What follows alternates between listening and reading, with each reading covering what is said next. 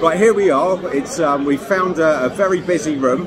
There's a lot going on in the background, but I just had to have this interview because this is Arieh, and the two people that I've spoken to that seem to know this space very well told me that this man has blown their minds.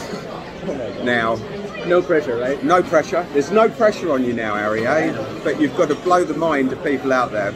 And in fairness, I've just had a little chat with Arieh, and it should be mind-blowing because what he's doing sounds phenomenal. So Arieh, tell us a little bit about yourself.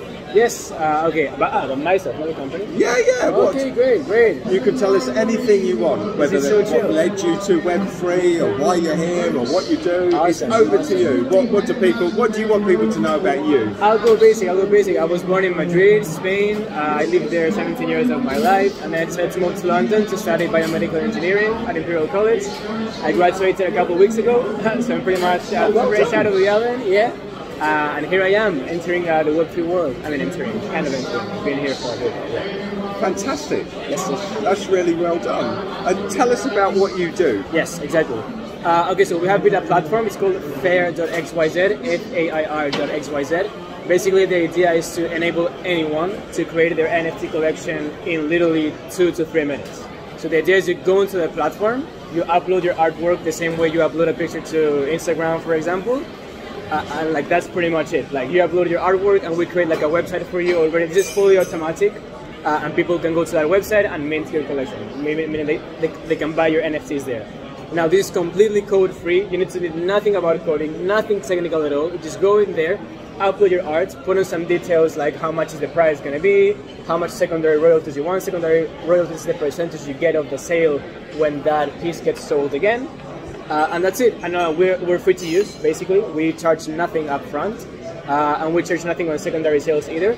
We only take 6% on the primary sales. So when you launch your collection and you sell your NFTs for the first time, we take 6% of that. But if that gets resold, we take nothing again. And as I said before, we take nothing up front, 0 up front. You just log in the same way to log into Instagram or Facebook or whatever. This sounds too good to be true.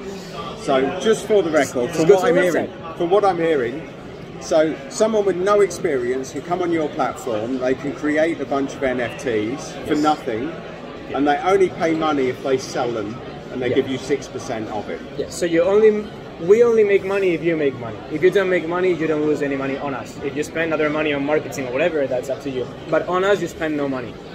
And can you create, say, NFTs that aren't necessarily art, if they're, say, this NFT will give you an exclusive invite to our launch event, or things that say crowdfunding, raising money for companies? Yeah, so we're integrating this kind of utilities slowly. Right now it's art, and we also have some utility in terms of like gated access. So as a recent example, we did a collection for like the most famous South African rapper, and he did it with us.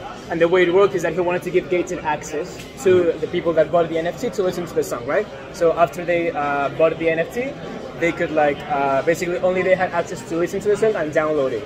So this is the kind of utility that you're talking about. So if you have a certain ticket, you can get to this event, or you can also like raise money from these people. So yeah, we're integrating all these utilities slowly, but slowly in a startup means like in a couple of weeks. So we're gonna have all of this integrated very soon.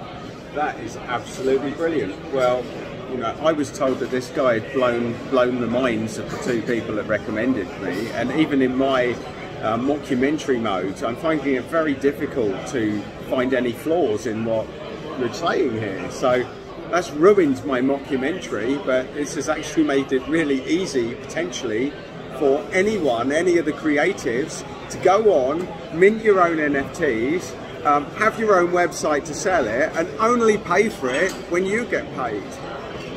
Exactly, that's correct. So the idea is like, you know, like give it a try. Even if you're not into NFTs, but you have a brand and you have some kind of, just, you want to raise money, or you want to give something to your users, you know, just try a collection, you know, try it out, do it. It literally takes 2 to 3 minutes if it doesn't come up to me. I'm happy to guide you through the whole process. Again, if that's, by any chance that's a bit still hard to do it, but again, it's like, I wish I had my laptop here, I would show you, like, it's like 3 tabs which you go, fill out information, upload the arts, and that's it. Set out the price, and all the money is going to go into your wallet straight away. So yeah, that's pretty much it. Like, I wish I had more to say, but it's as simple as that, literally. I'm glad you don't. What a great pitch. Well, folks, this definitely goes down as the most succinct, slickest, direct interview. In fact, I may even have to stop the mockumentary. Now we've found this place for people to go to mint their own NFTs easily. You don't have to be a tech geek. Yes. Arieh, this is unbelievable. And if I may add, because we're all about making it easy, right? So I was saying how easy it is for creators to create their own NFTs, but we're also making it super easy for people to buy NFTs. Why? Because run to buy, you still have to like create a wallet, and it's like many processes. You know, it's like hard to do. You have to buy Ethereum, which is like a whole headache maybe if you're not into it. So we're integrating credit card payments, for example. So like you can just do it with a credit card. And we're also integrated a login with your email. So instead of creating a wallet, which maybe is annoying for you, if you log in with like your Gmail or whatever it is, like the same way you do like the sign-ups to any other platform, you're basically all signed up. So like, yeah, just making it as easy as possible for both the creators and the collectors. And I don't want to get too technical, but we also solve a lot of the issues on the collector side, like gas wars. I don't know if you're familiar with it.